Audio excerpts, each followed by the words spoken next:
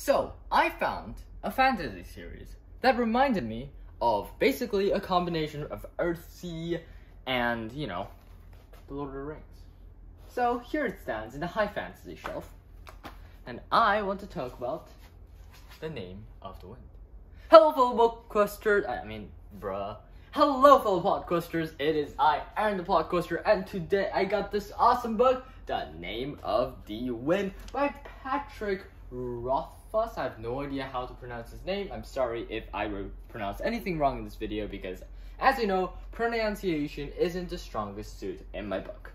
So, well, let's get right on to it. Now, this book basically is a narration format of this person named Kvoth. I have no idea how to say his name because it's really hard to pronounce. So I'm just gonna go with Kvoth for now, okay? And basically it's about this guy named Kvoth who basically ran away and now is running an inn. However, this guy named the Chronicler goes and tell him, hey, yo, aren't you call yourself Kote, but aren't you Kvoth, the legendary king killer assassin magician person? And he's like, no. And then Chronicler's like, what do you mean, no? You are him, aren't you? And he's like, very fine. And then Chronicler basically wants, as his name suggests, to chronicle the story of Kvoth and his adventures. So Kvoth goes, okay, fine. Give me 3 days, and I will tell you the story. And I will tell you the story, and you will listen, and you will write every single part of it without a single part of it missing, okay? And the Chronicler goes, okay. And so, it starts. Now, Kvoth starts with this story. As a child, he was one of the Ra, who are a bunch of people, a bunch of performers, who perform plays, carnival tricks, and all sorts of things, and travel around in caravans. And he was a prodigy. He learned things so quickly, and he had a brilliant mind that could learn anything. Then he meets an arcanist, or a person who can use sympathy and knows the names of things, so they can bring them to the wheel, to their disposal. So basically, this arcanist goes, okay, I can teach you, and he's like the generic Obi-Wan Kenobi style mentor. And Kvoth learns from him, and eventually the arcanist finds his own love and settles down in the town, and the Ra moves on. However, shortly after that, when they're resting in Lodestones, and his father, he's creating these songs about the Chandrian, this mysterious group of people, which literally everyone has a folktale story or song about, but apparently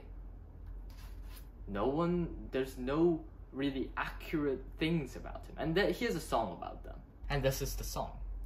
So I'm gonna recite or sing whatever Kvoth and Dennis version, who I will talk about a bit later, because it is, well, the cooler version in my opinion. When the hearthfire turns to blue, what to do? Run outside, run and hide. When your bright sword turns to rust, who to trust? Stand alone, standing still. See a woman pale as snow, silent come and silent go. What's their plan? Chandrian. And so that is the song. And I'm gonna put my iPad away now. And that's the song. And so, and that is just like one of the children's songs about the Chandrian. And there's so many versions of it. And the only things that's the same is metal rust around them and this blue fire, and that's basically it. And someone pale skinned, but you know, the versions differ. And basically, his father wanted to create a song about the Chandrians, a completely accurate song about the Chandrian, about the history, where they came from, and the story. And he's capturing the story. However, one day, when Kvoth came back to the caravans after gathering some herbs, he finds blue fire and the torches. The red flames had turned to blue. And when he touched the heavy metal wheels of the caravans, they rusted and broke. And Kvoth ran towards the campfire, and there were a group of men, pale and a faceless man was in the fire, talking of things that he did not understand. And he knew at once, were Chandria.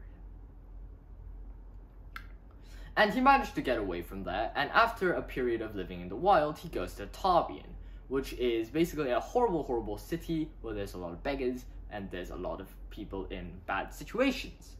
And Kvoth basically ends up in that same situation because, you know, he literally has 0 cash. And so he becomes really sad, and he becomes a beggar, and he loses his mind, and all he thinks about is surviving for a couple of years. Then he sort of comes to his senses, starts to gather some money, starts to think about the university. Now the university is basically Hogwarts, except a lot dreamier, I guess. Because it's basically like a college for like really smart people. So it's like a combination of Hogwarts and like Harvard. Everyone wants to go there. Everyone wants to learn from there. And you either have to be really smart or really rich to get into the university. And Kvothe didn't have a penny on him. So basically, he had to be really smart. What he did was he listened outside of people's lectures, so he could guess what they would ask him so that he could enter, and he goes in there and he just answers all the questions because he's cheating, but that's smart because he has no money, and he manages to get into university. And with a full scholarship because he's a god. Of course, he still has to do some things to, you know, actually live, because, you know, they didn't pay for everything, if you know what I mean. So he just sort of lives in the university, learns sort of all sorts of new stuff, gets in trouble with some of the teachers because they just naturally hate some parts of him, and yeah, that sort of thing. And basically, after a bit in the university, he goes out and into the next town where he knows how to play the lute, because, you know, the Ra are performers, and he was a prodigy, so obviously he learned how to play the lute. And he goes ahead and managed to buy a really old, dusty and cheap one. He got it, and he started to play it, and he regained some of his skill, and he plays it in this place where musicians perform and get patrons and get paid and all sorts of things. And he goes there, and he does so. And there is where he meets Denna. Now, actually, I forgot to mention, but he actually met Denna a little bit beforehand when she was traveling to the university by basically tagging along on this party of people. And he meets Denna, and he basically thinks, Jesus, Denna's the most beautiful person that I've ever met, and here comes the generic love interest. And he gets really involved with Denna, and he tries to go after her, and sometimes respecting her space, sometimes just loving her, and etc. And there's all sorts of love and conflict, all sorts of conflicts in the university. Like, this one student really hates him. He's basically Draco Malfoy from Harry Potter, and those sort of dynamics go on. Now, skipping a little bit, he hears that a wedding has been crashed, and the entire wedding, everyone in the wedding dies. And blue fire was seen. So he's like, is this Chandria? So he runs over there. And he gets in a lot of debt. He buys a horse, he buys everything, and he just uses all his time and money and resources to get the heck over there ASAP. And he goes over there, and he goes to the inn and looks for a witness, and there's apparently one witness. And as you may have guessed, it's Denna. And she goes, I don't really remember anything, but there was blue fire, and I don't know what's going on. So Kvoth goes, okay, I want to go look at the farm then, where the wedding went on. And Denna, she also is looking for her mysterious patron, who had apparently promised her to be her patron, except he mysteriously disappeared in the wedding, and he doesn't know if he survived or not, so they need to go and check, and she needs to go to the farm to check about him, and Kvoth needs to go and check about the Chandrian. So he goes, and he looks around, and she thinks something is strange. Blue fire. That can be original. And he looks around, and the wood, it's rotten through. This rich dad made this huge house for his daughter and her marriage, and it's completely new, and the wood is rotten, like it's hollow, almost. What's going on? And he goes and leans on the pipe, and the pipe on a pump, and it breaks. It's rusted through. I'm sure you all remember the song that I just talked about. The song about Chandrians. If your bright iron sword rusts away, what to do, right? Blue fire, swords rusting away, people dying. This was the work of the Chandrians. And honestly, this scene, I gotta say, was probably one of my favorite scenes in the book, because, you know, everyone might say, oh, what are you talking about? There's so many cool scenes in the book. Okay, here's my reasoning for that.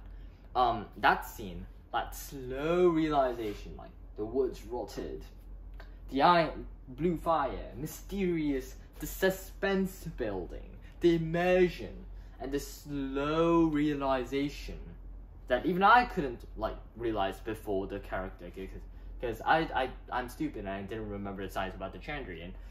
Maybe I'm losing some of my edge. No. Anyways, and that actually made me get chills, because it was such a good build-up and it was so immersive. So I really, really love that scene, and that's probably my favorite scene in the book. And so they do some investigating, they go into the woods, and there's this arc about a dragon. I know, and you guys are gonna go like, okay, yeah, okay, some arc, some investigating. Wait, and a dragon. Wait, what? What do you? A Yeah, so that should be your initial reaction. But honestly, I want to skip this arc because it's okay, but it's sort of generic and it's sort of stereotypical to, like, the epic fantasy. I'm not saying I didn't enjoy it. I enjoyed it very, very much. Like 9 out of 10. It was really, really good. It was really well played. But it definitely wasn't my favorite arc, and it just wasn't one of the things that resonated with me, although it was very, very good. So I'm not going to talk too much about the dragon. And then he manages to get back to university after some adventuring and killing a dragon, although there's a little bit of a unexpected twist within that, although you'll have to read the book to find out. And the reasons why he killed the dragon and, like, what sort of happened with the dragon is sort of why that the hero killing the dragon sort of stereotype isn't actually this book, because it's different. But anyways, and then she goes to the university, back to the university, and you know the basically the, you know, I don't want to swear, but the little piece of crap, you know, the Draco Malfoy kiddo, and he basically he's a little piece of, and I don't want to speak French, so I'm gonna say he's a little piece of crap. He's worthless little piece of rich brat. So basically what he does, he goes over to Kvothe and he breaks his lute. Little son of a gun. So what happens is Kvothe, he goes, okay, what the heck? And he just goes into this rage and he cries out, and the wind swoops down and hits the bully little freaking kid, and boom! Yeah. How did that happen? We have no clue. And Master Lodin, he cures Kvothe because afterwards he was in a coma, or like this non-responsive shocked state. And Kvothe finds out that he managed to call upon the name of the wind. And the master of names basically just tell him this really confusing story about names and stuff that I sort of understand, but I sort of don't. You get what I mean when you read it, because I'm not going to explain that one. And yeah, so he becomes advanced in the university, and he almost gets expelled, but all the teachers like, nah, he's too much of a freaking genius for him to get expelled, so psych, he's not getting expelled. And also he's getting whipped, but he's not getting expelled. And that's basically it. So that is pretty much what happens at the end of the book. And at the end of the book, Bast, who is like Kvothe's, like in the present, like Kvothe after all this happens, the 20-year-old man talking about his story. And Bast is there, and I'm fairly sure he's a demon or something, but we don't specify it. And Bast basically at the end goes over to Chronicle and says, hey yo, I want you to do something very, very specific. I own you. What I want you to do, basically, I'm the boss here because I have claws, and I will hunt you down and kill you if you don't obey me. And what I want you to do is I want you to make Kvoth remember his victories, remember him being a hero. Don't ask him about why he can't use sympathy or magic right now. Just make him think about the women, the battles, the fights, the villains. Just make him remember, because he's been playing the bartender for a bit, and if you play the act for long enough, you slowly start to become the act, and he's losing himself. Ambassador's concern for his master, which is sort of street if he isn't threatening someone, and basically, and Chronicle goes, okay, can I sleep now? Can I not die? And that's what happens. So that's pretty much the end of the book, and unironically, Kvoth learns the name of the wind by the end of the book, because that's literally what's supposed to happen. So yeah, that goes on, and that's the end of the book. So a couple things. I know that this review was really long, compared to other fantasy book reviews. This is because this book is freaking long as heck, dude. This book is like 3 books combined. So this is me freaking going through like a trilogy, like not a huge trilogy, each book being like 200 pages, but a pretty sizable trilogy in one book. It's a thick book. So yeah, that's the reason for this being long, because there's an enormous amount of plot in this thing. And yeah, and also I really like the plot is, of course, there's the suspense and the mysteries, and I can tell the author's setting up for something greater in the future. And I have some predictions about the angels that Kvoth talks about and learns about, and blah blah blah. And I didn't explain that, but still there's some things, some aspects of it that I can tell, okay, he's preparing for something with this. I don't know what, but this is probably important later on in the story. So there are some things that I can think about. However, there are but then the plot isn't like really racy, and I enjoy like really racy, fast-paced plot, and this definitely isn't really fast-paced. But he makes up for it because his writing is just really immersive. It's seriously well written. It's like, you know, like super smooth butter, like just sliding. It's beautiful. It's gorgeous. Really, really well written. Really good world building, and just makes you immerse in the world.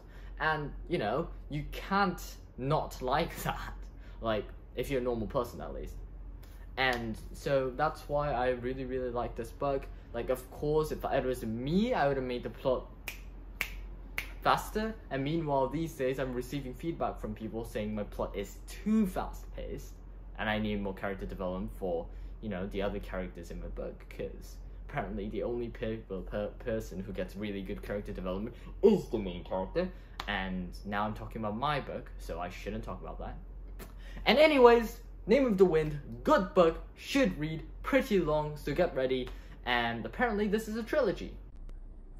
You can't be more happy than knowing that a good book has a sequel and another sequel, so yeah.